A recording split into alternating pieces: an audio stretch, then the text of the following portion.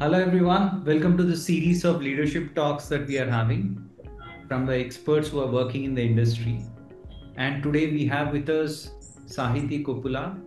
She is a biomedical engineer turned data enthusiast, and that is exactly what her LinkedIn profile also says. If you were to hire someone who is going to work alongside you, then what kind of skills do you want to have in that person specifically, or someone who reports to you, or working at the same level? Yeah, what kind of skills do you look for? Earlier, it was only about when I started my career, it was about writing the code.